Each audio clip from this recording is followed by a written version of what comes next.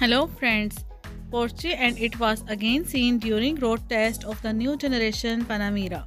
According to some reports, the prototypes are not wrestling, but new generations that should be presented in 2024.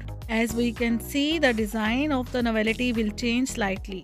This is usually the case of Porsche. In particular, it is expected the headlights will acquire a more square shape and receive four branded horizontal ones. But the hood and front bumper will also change, which will receive larger air intake and a pair of narrow LED strips.